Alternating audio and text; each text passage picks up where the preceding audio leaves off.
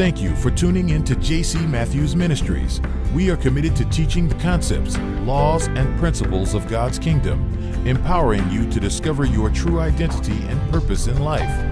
Grab your Bible and pad as you join the message.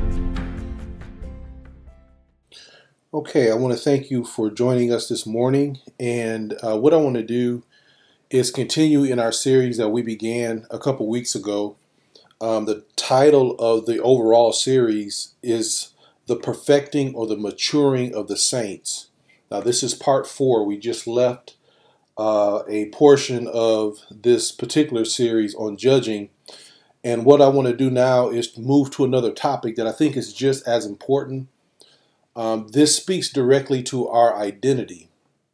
And so what I want to do is to talk to you about the reality and the responsibility of growing in godliness. And what I want to do is we're still going to use our foundational scripture, Ephesians chapter 4, verses 11 and 12. And again, I will be reading from the New Living Translation of the Bible for that particular text. And then I want to jump to our second scripture that we want to focus on, 2 Peter chapter 1, verses 2 through 4. So our foundational scripture for our series is Ephesians chapter 4. And in particular, we're going to focus on verses 11 and 12, reading from the New Living Translation. And then the focus of today's scripture, or today's focus scripture, if that's the way you want to qualify it, it is 2 Peter chapter 1, verses 2 through 4. Now, I'm going to read that in the King James Version. So, Ephesians chapter 4, verses 11 and 12, it reads as follows. It says, "Now these are the gifts Christ gave to the church, the apostles, the prophets, the evangelists, the pastors, and the teachers. Their responsibility is to equip God's people to do His or God's work and build up the church, the body of Christ." So as we spoke in previous lessons, we noted that the purpose of the fivefold ministry gifts is to grow the people of God. Not just in knowledge, but grow them to the place where they can actually engage in what the scripture calls, or the text calls, the work of God. Now that's important because one of the things if you've been a member of this ministry, or if you follow kingdom teaching, one of the things that should jump out at you when you are studying the kingdom is that God intended for His kingdom to be operated as a partnership. In this sense, that as it relates to this world, He gave man dominion. That's right. Dominion is absolute authority. So God delegated His authority over His property to His sons that He intended to partner with in running the kingdom. So that means that partnership, God primarily, that partnership, to understand it properly, God has all power. He retained all power. That is the ability to do a thing. But He has delegated His authority to those who are family. And that authority is the legal right to do a thing. So thus we have the saying, without God, man cannot, and without man, God will not.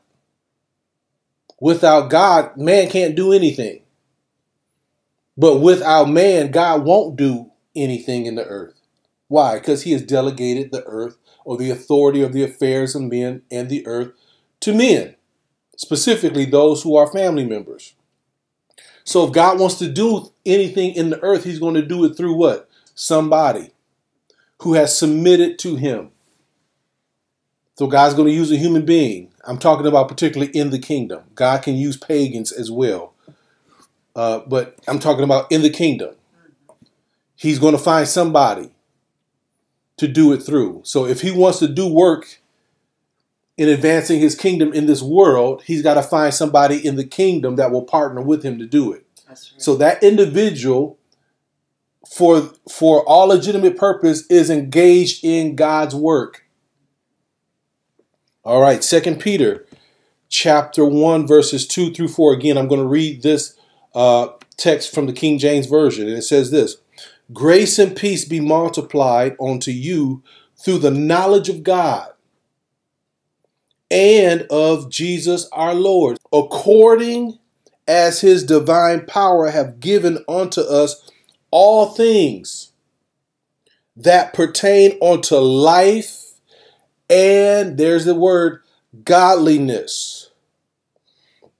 So God has given us everything. Now, pay attention to what the text says.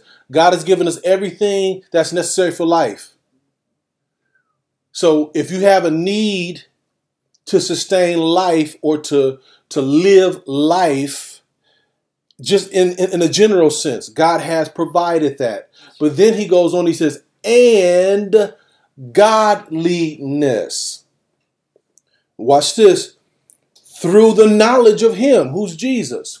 So this godliness is found in the knowledge of the one who God sent as a representation or a representative of man, of all man, corporate man. The original kind of man. So Jesus was the second Adam. He came to do what the first Adam failed to do. And he came to demonstrate or to model for us what that kind of man looks like, living here on earth, walking by faith, subduing and having dominion over creation, and over the earth. So the scripture is saying that we have to have the knowledge of him, of how he lived, not only who he was, but how he lived. That's right. That's what we find primarily in the Gospels. How he lived, that have called us to glory and virtue, whereby are given unto us exceeding great and precious promises, that by these you might be, here it is, partakers or participants of the divine nature. Now let's look at this again, because this is trying to tell us something that goes beyond our understanding or our contemporary concept of what godliness means. This is something that has to be restored to our consciousness. We have to be educated on what it means to be godly. Because I'm going to suggest that what is intended scripturally in regards to what it means to be godly involves much more than just being a nice person. All right. It involves much more than just being endowed with the spiritual gifts or fruits. Because he's saying here that this will require your knowledge of God and Jesus. Yes. Specifically, it then points out through the knowledge of Jesus that we have been called to this glory and this virtue. Then he goes on, verse number 4, whereby are given unto us exceeding great precious promises. Those promises are to sustain us, that by these we might be partakers or participants of divine nature. Of divine nature. What I want to do is I want to provide a scriptural basis for some things that I think without taking this approach is going to be difficult for us to be able to really understand and embrace what it is that God is saying here through the writer. Because our concept of what it means to be born again and members of the church and sons of God has been so compromised. Yes. and so managed down that there's really no distinction, difference, or even expectation That's right. of there being a greater reality in life that we are to strive daily to obtain that transcends natural human abilities and limitations in lifestyle. That sounds radical to a lot of people because this is not something that is taught. We are taught to expect that type of life when we die and go to heaven and live and leave here. So in other words, we got to die in this world to actually experience life. Jesus says, I came to give you life and that you might have life much more abundantly. He's given us all these spiritual provisions. This is a revelation of the kingdom that has to be understood. Every spiritual provision that God gives you while you're here on earth is for here. That's right.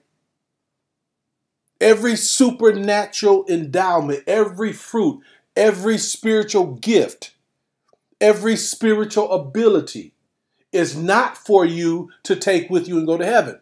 That's right. It is to be exercised and manifested here on earth. So we have to recognize that the things that God has given us are supernatural, they're spiritual. Therefore, he intends and expects for us to, in that vein, operate in the supernatural. Employing these things, these gifts, these fruits, they distinguish us from other people. Say that. Listen to, and I'm going to get to this in our lesson. Listen to how Jesus talks when he's talking to his disciples. He sends them out and he says, listen, heal the sick. If necessary, raise the dead. Look, watch this. If you're sent, don't worry about poison entering into your body and causing you to having to abort your mission. He said, you could be bitten by a serpent. He goes on. He said, drinking deadly things. He goes on and he says, listen, if you find someone who is demonically oppressed, cast the devil out.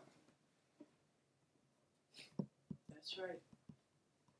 He's talking to men. He was talking to people who had connected themselves to the kingdom. Yes. And he was trying to demonstrate or get them to imitate what he was doing. Yes. The purpose of that is Jesus saying, listen, don't confine that kind of operation just to me. I'm a man. That's right. That's right. I didn't come as God. I came as a man. I humbled myself and I released certain rights that I have as God so I could operate wholly as a man, so that I could understand your weaknesses, so I can understand what it feels like to fear, what I can understand what it feels like to get hungry, so I can understand what it feels like to get angry. I had to release divine privilege so that I can participate in humanity in its totality. So that when I send you out, I understand the only issue is whether or not you believe. That's right. That's right. What you've been told. This is why godliness has to be taught in such a way that after you are born again, this word has to be introduced to people. Yes. Now watch how I say it. Godliness is a construction. It's a word that is comprised of two words. Godlikeness. That's right. It's a truncation. Godlikeness is godliness. So I want you to start doing this. When you read the word godliness, I want you to say godlikeness. All right. To start getting this in your mind. This word has to be introduced to you after you get saved. As you are being taught and being established in your foundation, we ought to be teaching people it is your responsibility to grow in your godlikeness. Yes, that's right. Ooh, that's too much for some people right there. Some people checked out right there. Because they're thinking, how in the world are you saying that we're supposed to be like God? Well, I'm not saying that. The Bible says you are. That's right. Unless you're taught that, see, that's the problem. Yes. You won't think like that. That's right. And if you don't think like that, then you can't realize what the scripture says you are responsible for and able to do. That's right. Your expectations won't change. Your expectations will be on the other side of this life. I got saved so that I won't go to hell, so that I will go to heaven. And that concept, when we look at scripture, is that heaven comes to earth. That's right. You're going to end up back here. Yes. So we have to start to cultivate a consciousness in the mind of people that they think properly. That's why I said we need to, when people get born again, we need to establish them in the doctrine. But as we are establishing them in the doctrinal foundation, we need to be establishing them in their identity foundation. That's right. That's right. It would have been quite a different scene if the church would have been established in its identity and godlikeness. Say that. And let something like COVID show up. Yes. Gods don't fear COVID. Say that. Say that. Gods don't fear lack. Gods don't fear disease. Mm-hmm. Watch this. Gods don't fear devils. That's right. They cast them out. That's right. Gods don't fear lack. They multiply provision. Mm-hmm. Gods don't fear disease. They heal it. Yes. Gods don't run from a disease. People run to the gods with diseases. Mm-hmm. See, this is too much. But this is what we see in scripture. Yes. Either we believe this or we don't. We need to shut down Say that. every microphone, every platform Mm-hmm. that is teaching something other than what we see in scripture. Yes.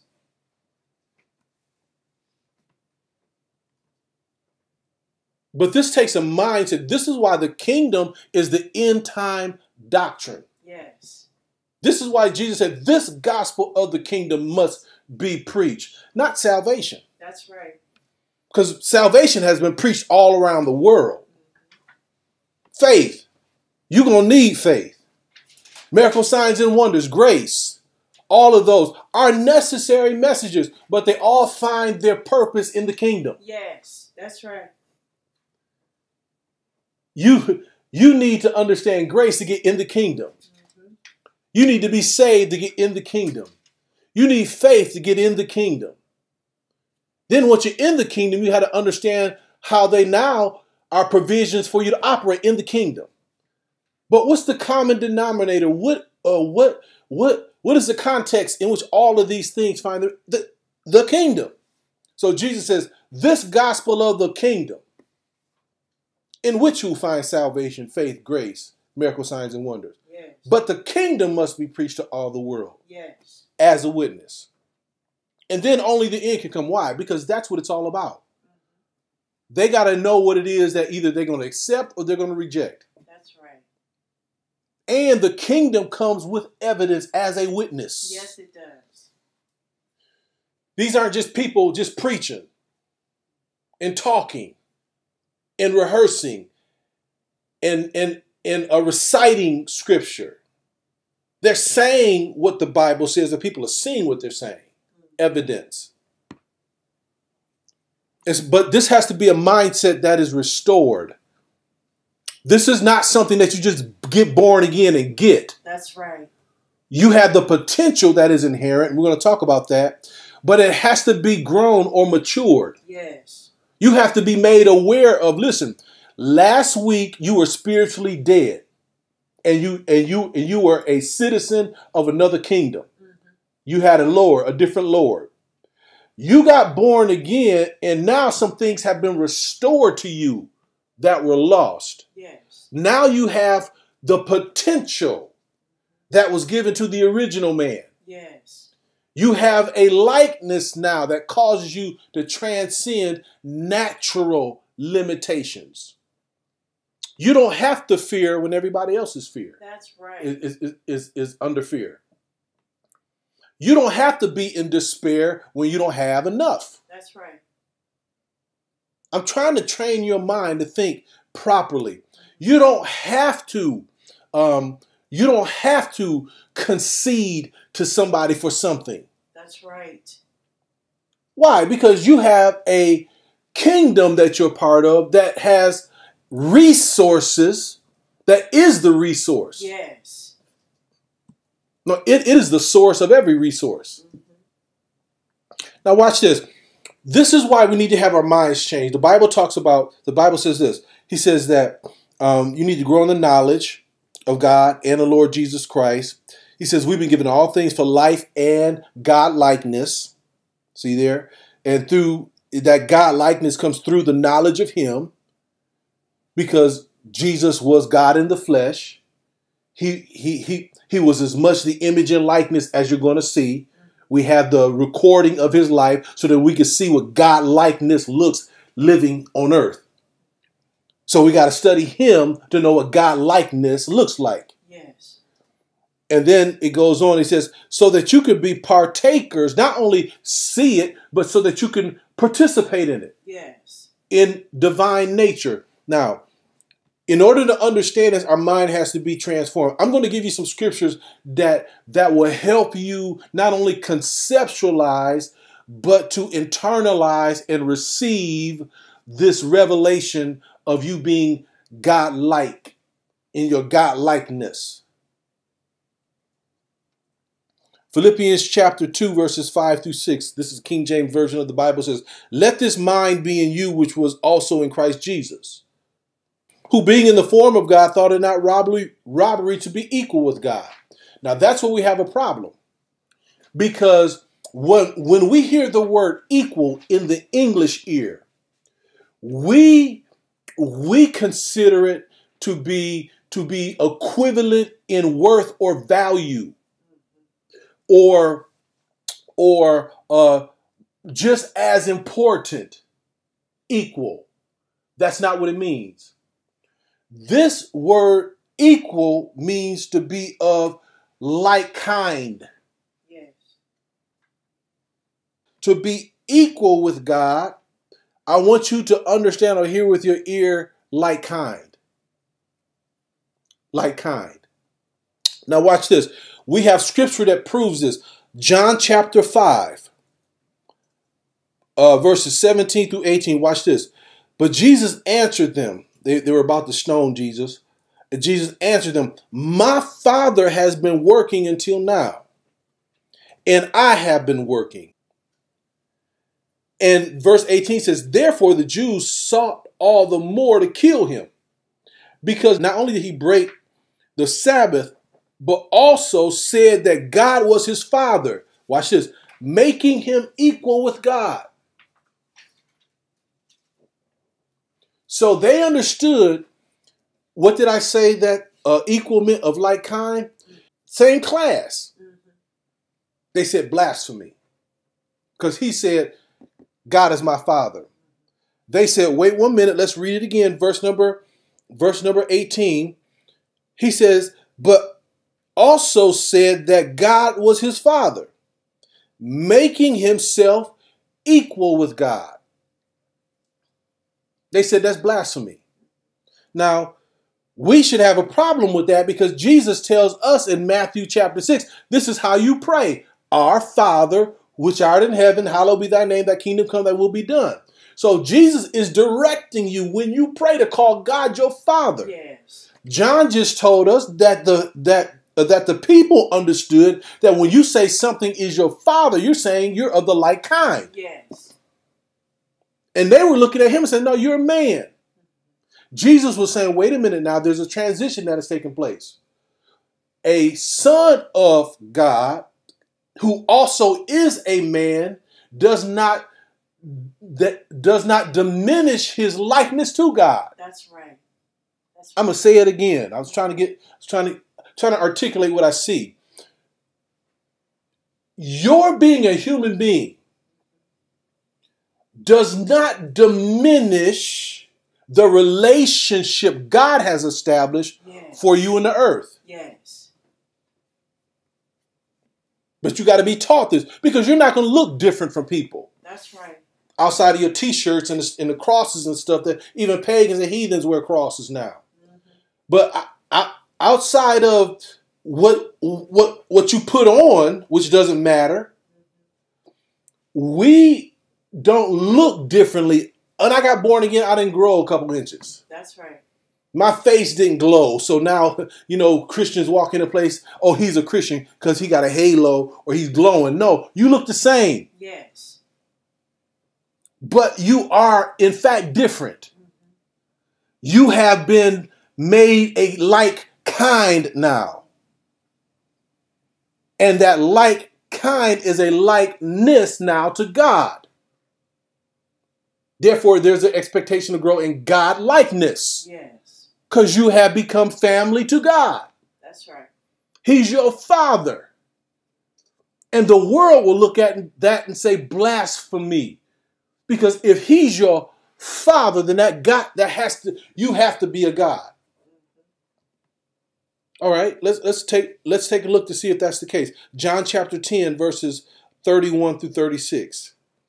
Then the Jews took up stones again to stone him. So they are adamant to stone Jesus. Yeah. Because he is demonstrating something to the people that they can't control. Say that. He's living in such a way and operating in such a power that if they disagree with what he says, they can't refute what they see. Yes, that's right. That's right.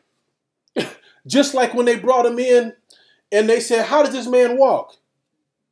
And Jesus didn't even have to be there to speak for himself. The man says, all I know is I once was blind, but now I see. Whatever you say about him, whatever you think about him, that's your business. But what you see before you, how do you explain that? All right. And they'll go back and try to figure out a way to trap him because the evidence was overwhelming. Yes. And so here you have Jesus. They're trying to stone him again for what? Blasphemy. What did he say? Well, let's keep reading. Verse number 31. Then the Jews took up stones again to stone him. Verse 32. Jesus answered them, many good works I have shown you from my Father. For which of these works do you stone me? Now he called God his Father again. Verse number 33. Jews answered saying, for a good work we do not stone you, but for blasphemy. Now why? What did I say that was blasphemy? Because you being a man make yourself God. How did he do that? He called God his Father. Yes. Now watch what Jesus does to correct this. Verse number 34. Jesus answered them and said, is it not written in your law, I said you are gods?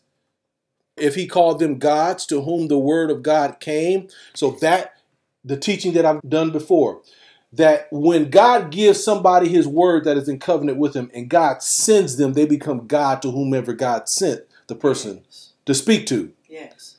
So when that person is sent and the person receives them, they're not receiving the person, they're receiving God. That's right. Whatever that person says, that person better, the person being spoken to better understand that he's not speaking to that man. So Jesus is saying here, in this context, he's talking about those he had established as judges in Psalms chapter 82. But he says, when God gives you his word, and God trusts his word to his people, when God gave you his word, you ceased necessarily being like everybody else. That's right. You became gods. Now watch this, verse 34. If he called them gods to whom the word of God came, and scripture cannot be broken, he's saying, and it's true today. Yes. Do you say of him whom the Father sanctified, here it is, and sent into the world, you are blaspheming? Because this is what he said, because I said I'm the Son of God. Psalms 82, verse 6 and 7 that I was referencing, I said you are gods, and all of you are the children of the Most High. So he's saying that you're gods because you're children of the Most High. You're sons of God. Now, that's what they said Jesus blasphemed about. Now, if we look at Galatians chapter 3, verse number 26, Paul says, for you are all sons of God through faith in Jesus Christ. So there had to be some progression of thought from the Gospels to now the church being established, where they heard somebody say, God is my father, you're blaspheming. Because they had never, from Adam to Jesus, that kind of man had not been in the earth. That's right. There was no literal sons of God because all men were spiritually dead. God had to legally qualify them as sons until they could literally be born again and become sons. And so Jesus enters the scene as the Son of God, as that paradigm for us to see and witness how a son of God who's also a human being who lives by faith or walks by faith, subduing and having dominion in the earth. Until that man showed up again, there was no record of that type of man. So now that he's back, Jesus is trying to demonstrate to these people, this is what God intended for men to be. Yes.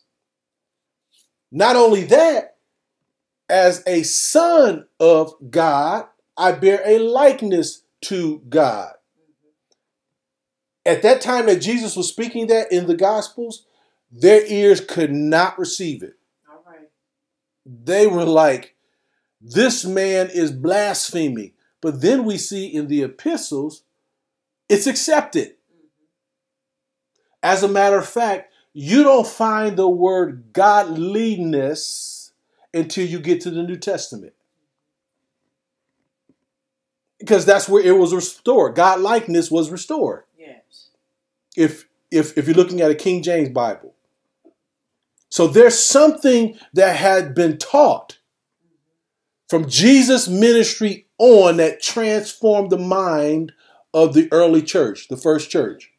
They started to see themselves in a way that was considered blasphemy under the old paradigm. Right. This is what I'm trying to say. Unless you have a kingdom paradigm, yes, religion will hear you talk like we're talking today and say it's blasphemy. No, it's kingdom. Yes, that's right. We're not members of a religion. We have become members of a family. Yes. Religion is based on what we believe. Family is based on who we become. I've been born from a father, and therefore I have to be like my father. Yes. And that does no violence to the majesty or the honor of my father to call him my father. It compromises him not one iota. That's right. By me saying, when my son says, my name is J.C. Matthews, he has the same initials that I do. I've seen on some posts, people are kind of confused. Which JC you talking about? I don't get offended. It takes nothing from me when they say JC Matthews and they're not talking about me. They're talking about my son. What my son is really doing is he's identifying with his source. Yes. Matter of fact, people say, when I see him, I see you. I'm not challenged, or that doesn't threaten my position as father. It's an honor. Yes. That's a kingdom mindset. So when you say God is my father, or I am a son of God, or I'm operating in God-likeness, a religious mind will get offended. A kingdom mind will say that's proper. Yes. Because you can't be nothing other than. Let's take a look at the concept of divine nature, because I want to get through understand divine nature, having an understanding of divine nature, and also I want to get through the law of like kind. And then I want to show you how Jesus actually taught his disciples to operate in this capacity. So when you're talking about godliness, you're talking about, the Bible says divine nature. Divine nature. And what it's really talking about is God's nature. God's nature. Now that word nature that we see there used, it is the word phusis. Now watch this. The divine nature, or the nature that is talking about phusis, watch this, because it's saying, it's said in the text, it says that we are to be partakers of this divine nature. Well, the word phusis means growth. Growth. It goes on to explain lineal descent. You know what lineal descent is this? JC, well, my father's Henry Matthews. I'm JC Matthews. My son is JC Matthews. His son is Maximus Matthews. That's lineal descent. That means that what came from what we came from, we're like. There's no break in between there where somebody had a chimpanzee or a pig or anything along that, because like kind produces like kind. That's right. And so by that being included in the definition of nature, which the first definition is growth, we have to grow like what we came from. Yes. Say that's natural. That's natural. It goes on, it says native disposition or constitution or kind. There's that word again. Or kind. So when it's talking about nature, it's talking about all those things. Growth, being like what you have been birthed from, your constitution, and your kind. This is what you're supposed to grow in. He said divine nature. So you're supposed to grow in your likeness or kind of God. Did I say that right? Did you understand what I said? So the foundation of that is, if there's actually a root word. The root word of phusis is phuo. Phuo actually means to grow or to spring from. So this nature that we're supposed to be growing in is characterized as divine nature, or God's nature. Now, how is that possible? Well, if you look at Genesis chapter 1, what you'll find in Genesis chapter 1 is what I call the law of like kind. And the reason why I present it in this fashion is so that you can follow the logic before we come to the conclusion, because the conclusion can be hard for some people unless you establish this basis. So what we find, the law of like kind simply in Genesis is this: whatever the parent or originator could do, the offspring in a like manner has the inherent ability to do. I said inherent ability. You don't need nothing else but to mature. Watch this. This is why it talks about growing in godliness. It talks about us growing in the divine. The word nature there means to grow into. This is why it talks about growth. Because a baby cheetah cub can't run 60 miles an hour. All right. But its parent could. Yes. Listen, if we put that cheetah that grew up physically and we put it next to a dog and they said, go, and the dog beat the cheetah every time, we would say, something's wrong. Yes. Say that. We would say, wait a minute.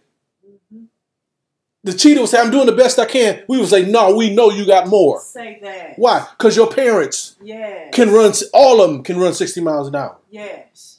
None of them will lose to this dog. Yes. There's something wrong with your understanding, Yes. or there's something that is blocking you from accessing the potential and the ability that you have.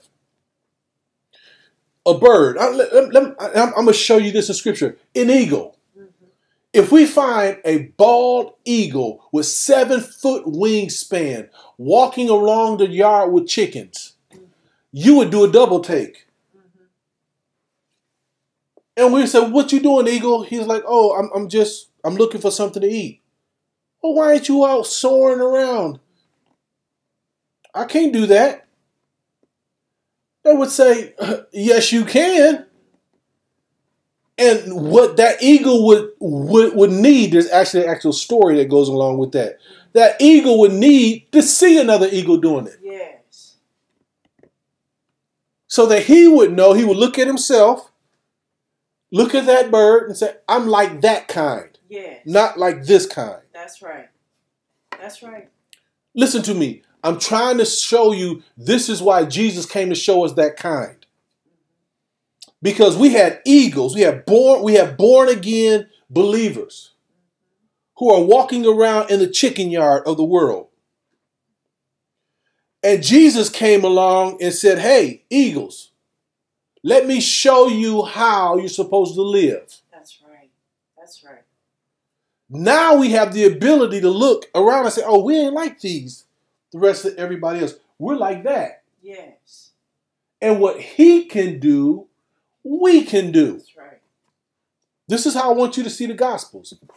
Now, this principle that I gave you is actually listed in Genesis chapter 1, and I want to show you it. The law of like kind again. Whatever the parent or originator can do, the offspring can inherently do in like manner. So in Genesis chapter 1, verses 11 and 12, now just talking about plant life, this is the law of like kind. I just repeated it to you. It says in verse number 11, and God said, let the earth bring forth grass and the herb yielding seed and the fruit trees yielding fruit after his kind, whose seed is in itself upon the earth, and it was so. And the earth brought forth grass, herb yielding seed after his kind, and the tree yielding fruit, whose seed was in itself after its kind, and God saw that it was good. So what that scripture is telling you is that the fruit tree that produces fruit that has a seed in it will produce like kind of fruit. So those seeds, if you put it in the ground, you're going to get what produced it. That's right. If it's an orange tree, you put that orange seed in the ground and it produces an orange tree, not an apple tree. That's right. If you want apples, you got to get an apple tree of that kind. So it's telling us after its kind, after its kind. So he says that's a law even in plant life. Yes. Now, go to verse number 21, Genesis chapter 1, verse 21. Marine and fowl life, or bird life. And God created great whales and every living creature that moveth, which the waters brought forth abundantly, after their kind, and every winged fowl after his kind, and God saw that it was good.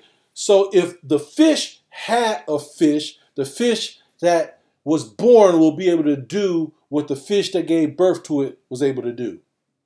If the fowl or the bird that had a chick, that chick will be able to do whatever the birthing bird could do after its kind. Do we understand that? Yes. So we don't have no problem with that. As a matter of fact, if somebody were to tell us something other than that, we would think there was something wrong with them. Let's go down to verse number 24 and 25. Land moving creatures. So we've seen plant life. We've seen things that move in the water. We see things that move, that fly above the earth. Now we're seeing things that move upon the land. If we find that same paradigm here, then it's a law. So he says, and God said, let the earth bring forth the living creatures after his kind, cattle and creeping things and beasts of the earth after his kind, and it was so. And God made the beasts of the earth after his kind, and the cattle after their kind, and everything that creep upon the earth after its kind, and God saw that it was good. Again, scripture is trying to tell you, if the thing creep, what comes after it's going to creep. If the thing moved upon the four legs, it's going to move upon the earth on four legs after its kind. We've seen it with plant life. We've seen it with fish. We've seen it with birds. Now we've seen it with land moving animals. Now we go to verse number 26. God said, let us make man in our image, after our likeness. Say like kind. Like kind. And let them have dominion over the fish of the sea. Now watch this. Why would man have dominion? Because God has dominion. Yes. I'm giving him the ability to act like me because he is from me. The law of like kind. Therefore, when we get born again, we now have the ability to be godlike. Yes. Godliness is godlikeness. We find it all through the New Testament. We're supposed to exercise godliness, walk in godliness, grow in godliness. Bible talks about even there's a mystery of godliness. Why is it a mystery? Why? Because it wasn't possible before. God operating and being in a man. That man actually being able to say, God is my father. I am a son of God. Religion, blasphemy, kingdom, family. This is something that we need to understand. So now what we find in the Gospels is this. Here's Jesus now. Jesus is saying, hey, everybody, I have come, my primary mission in this world is to do what? To restore. I am to redeem men. I am to restore a paradigm in a relationship that got lost with man. I am to have or to make possible for men to be reborn, redeemed. Whenever you want to think about what Jesus has done, all you put is the prefix "re" before it. And you get an idea that he's pointing back to something. He is bringing forward something that had already been. Understand when you say refill my glass, we understand your glass is once filled. You're saying bringing it back to a former state of being.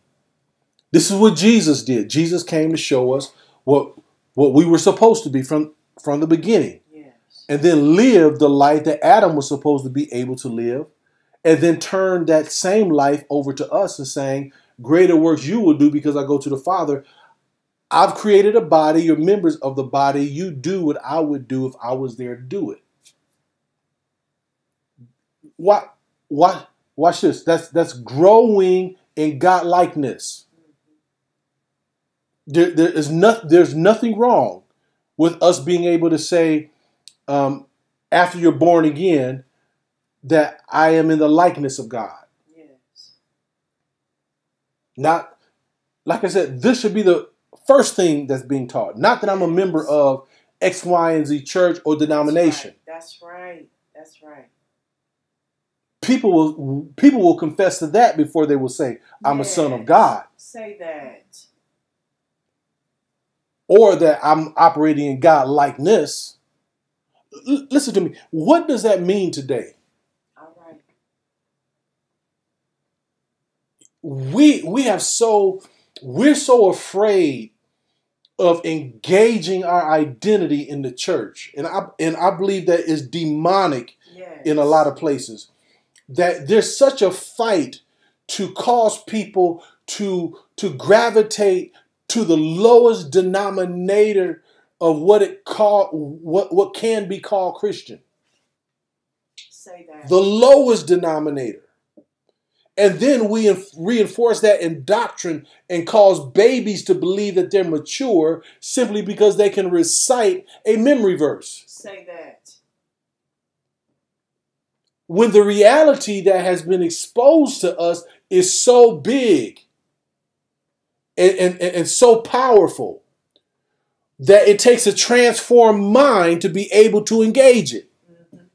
You have to be able to lose, to release and relinquish your allegiance to logic. Yes. To operate in the realm of faith. Yes. This is what Jesus was teaching them. Mm-hmm. Yeah, listen, I don't care if it logically don't make sense. That's right. Watch this. Because you're not dealing with facts. Mm-hmm. You're dealing with truth and authority. Yes. Understand what I just said. You're not confined to or determined by facts. That's right. Your reality is shaped by truth and authority. That's right. God could look at a situation. This is why your mind has to be flexible. I believe this is why Jesus said to operate in the live in the kingdom, you got to be like a baby. You got to be like a child, because you have to be able to believe some things just because it was said. That's right. He said a child, you can tell a child anything, a child will go, okay. Daddy said it, okay, it's true. That's right. That's right. If daddy said to a child, it's raining outside, and that child's mind hasn't been corrupted, it has learned to trust what his father says. His father said, going outside and play is sunny out. He might step out there and see the rain and turn around and look. His father said, go, it's sunny. A child will do that. He said, your mind has to be so malleable. All right. That when you hear the word of God from your father, Yes. that it don't matter what you see. Yes. It just became what he said. Yes. I told you this before. The church has to get to the mindset again where if we sat down and met on Sunday, and if God cracked open the sky and said it's now Tuesday, we all better jump up and put on our work clothes and get ready to go to work right there, because it just became Tuesday. That's right. That mindset has to be restored. That has to be taught. And if it's not taught, what happens is we get born again, but we have the same mind. Yes. Our reality doesn't change. Our expectations don't right. change. That's right. Our mode of operation don't change. That's why we can respond the same way to the pandemic and everything as the world did. There wasn't no difference. All right. And I'm saying it. I'm saying it out loud. Yes. And you have people that will argue with me, well, you need to be careful. You need to be cautious. Show me that in the scripture. Show me where somebody where Jesus was sending people out. He said, if you came in contact with somebody, you heal them. Yes. As a matter of fact, the people who were sick came to the church. Yes. The Bible says this: he healed all manner of diseases.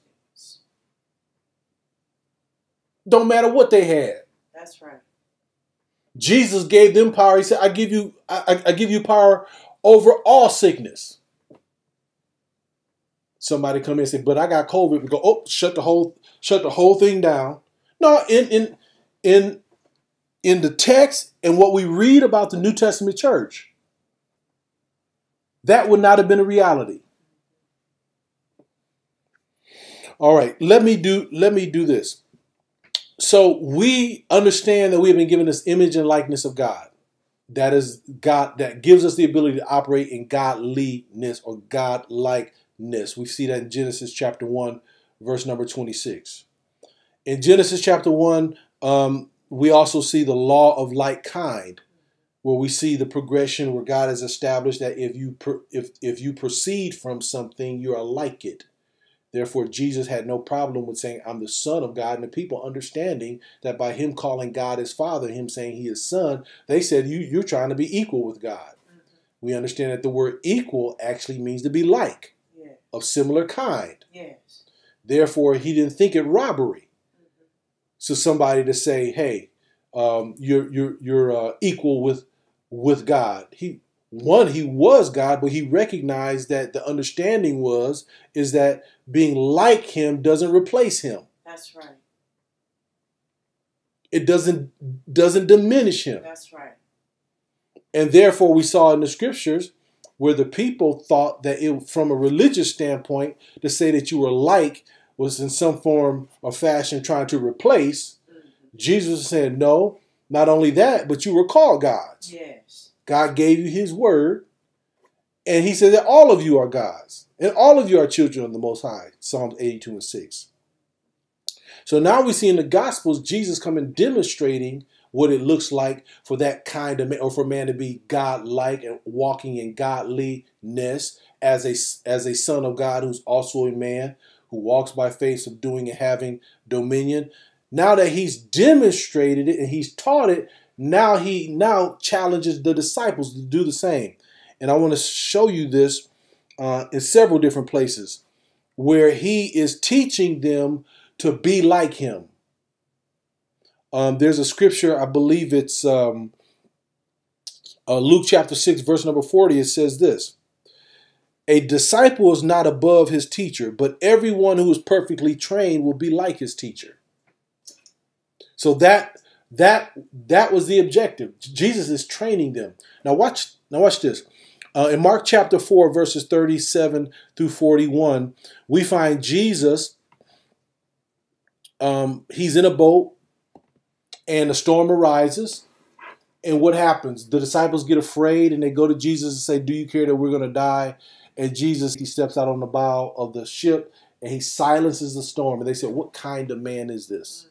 Well, it's the original kind of man. Yes. But Jesus was what? Operating as a man. We have to keep that in mind. He laid down his divine privilege. So the authority that he had to operate in the earth was the authority that men had. Yes. Because then it would be able to say, if he were to do that and operate as God, then we would have no right to say, or Jesus tell us that we're going to do greater works. We would say, well, how is that possible? Yeah.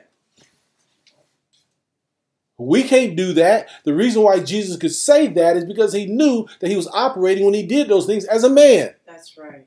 Who's in covenant with God. Yes. Exercising that original authority given to man. So then we see in Matthew chapter 14, verse number 25 through 29, what do we see? They're in the storm again. But watch what Jesus says. They cried out. They're in the middle of this storm. I'll just read it now. In the fourth watch of the night, Jesus went to them walking on the sea. And now they're in the middle of the storm. And when the disciples saw him walking on the sea, they were troubled, saying, "It's a ghost." And they cried out for fear. But immediately Jesus spoke to them, saying, "Be of good cheer. It is I. Do not be afraid." Verse 28. And Peter answered him and said, "Lord, Lord, if it's you, command me to come out on the water." So he said, "Come." And when Peter had come down out of the boat, he walked on the water and went to Jesus. Now, keep this in mind. Unless Jesus had taught them that this was possible, why would Peter, in the middle of a storm that they were panicking in, think about getting out into the storm or walking on the water like Jesus was doing, unless he had taught them that you can do it too? Yes. That's right. I want you to think, why would a man think that he could do what Jesus was doing if Jesus taught them, "Watch me do it, but you can't do it"? No, it was an expectation. He was training them in godliness. Okay. The feeding of the 5,000. We'll see the exact same thing. Mark chapter 6, verses 35 through 42. When the day was now far spent, his disciples came to him and said, "This is a deserted place, and already the hour is late. Send them away that they may go into the surrounding country and villages and buy themselves bread, for they have nothing to eat." But he answered and said to them, "You give them something to eat." Now wait 1 minute. Why would he? Now they're out in the middle of nowhere. They have very little provision. They came to Jesus and said, "Listen, we in trouble. These people have nothing to eat and we way out in the middle of nowhere." Watch what Jesus says. You give them something to eat. It's 5,000 men if you add children and wives, if they got at least one child. You're talking 15,000 people. Why would Jesus have the right to say to them, "You give them something to eat"? They have been being taught to exercise godlikeness. Let's keep reading. He says, "You give them something to eat." And they said to him, "Shall we go and buy 200 denarii worth of bread and give them something to eat?" But he said to them, "How many loaves do you have? Go and see." And when they found out, they said 5 and 2 fishes. Then he commanded them to sit down. And of course, he broke bread and multiplied it. Now watch this. If you look at John chapter 6, verses 5 and 6, this is what Jesus said. This is what John recorded Jesus saying in that same setting. Jesus lifted up his eyes, seeing a multitude coming towards him, and said to Philip, "Where shall we buy bread that they may eat?" Here it is. But this he said to test them, for he himself knew what he was going to do. That's right. So listen, the only reason you have a test is because you've been taught. Yes. Did you hear what I said? You don't test somebody on something they have not been taught on. This is why Jesus could say, from Mark's perspective, when they brought it to him, you give them something. Why? They were taught. That you don't have limitations. Your limitations is your faith. The only limitation you have is whether or not you can believe it. If you can believe God. Now, if we go to Mark chapter 8, verse number 1 through 6, this is the feeding of the 4,000. Just a couple chapters later. In those days, the multitude being very great, having nothing to eat, Jesus called his disciples, and he said to them, "I have compassion on the multitude, because they have now continued with me 3 days and have nothing to eat. And if I send them away hungry to their own houses, they will faint on the way. For some of them have come from far." Verse 4, then his disciples answered, "How can one satisfy these people with bread here in the wilderness?" And he asked them, "How many loaves do you have?" And they said 7. He commanded the multitude to sit down on the ground. Again, Jesus brought to them this time. The first time they came to Jesus and said, "Hey, we got a problem." Jesus having already taught them 2 chapters earlier what to do. He recognizes a similar situation, and Jesus goes to them and says, "Hey, fellas, we ain't got enough with these people, and I don't feel like sending them home, because if I send them home, they'll faint on the way." What was Jesus saying? Do y'all remember what I taught you the last time, what I showed you the last time? Are any of y'all going to step up and do what you've been taught? They evidently failed that test. We see in Matthew chapter 4, verses 23 through 24. But I'm running these scriptures down quickly so that you can see a pattern where Jesus does it, and then he teaches the disciples to do it. Matthew 4 and 23 through 24. Jesus went about all of Galilee, teaching in the synagogues, preaching the kingdom of God, and healing all manner of sickness and all manner of diseases among the people. His fame went throughout Syria, and they brought on him all sick people that were taken with diverse diseases and torments, and those which were possessed with devils, and those which were lunatic, and those that had the palsy, and he healed them. When we look in Luke chapter 9, Jesus sends out his disciples. Now watch what we just saw in the verse where Jesus preached the gospel of the kingdom. He healed all manner of sickness and disease and cast out devils. In Luke chapter 9, verse number 1 and 2, look at what Jesus sends his disciples out to do.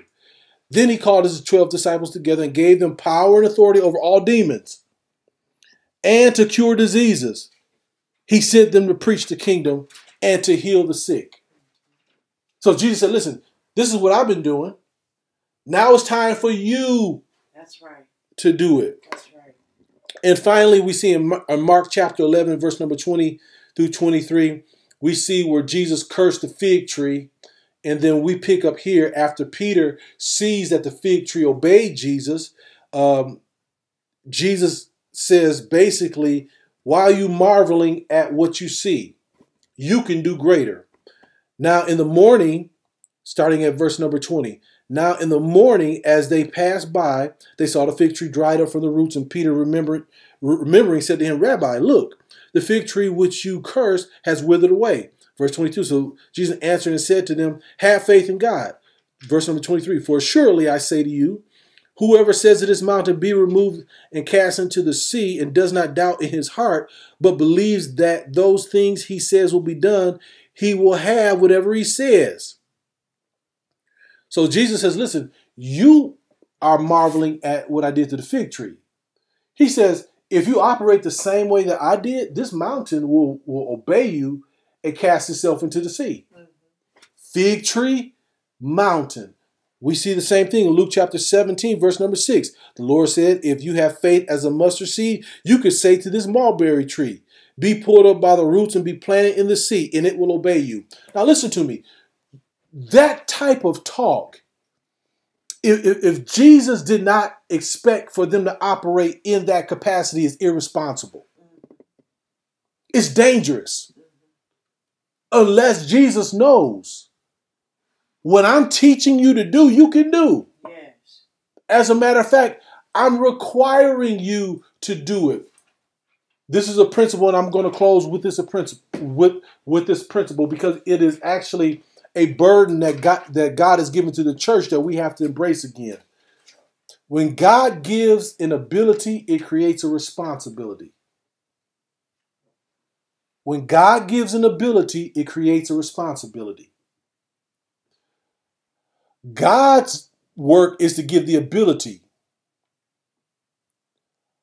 Our work is our response to that ability. That's where you get the word responsibility. Where God gives an ability, there is a responsibility. And this is why we see in Romans chapter 8, verse number 19, the creation is crying out for those responsible. When we look at Romans chapter 8, verse number 19, it says, for the earnest expectation of the creature waits for the manifestation of the sons of God. Why is that? It's waiting for the sons of God to act or to walk in godliness. Yes. To act like God. Because God gave man, that kind of man, sons of God, authority over the earth. They are the only one that have the ability to speak like God.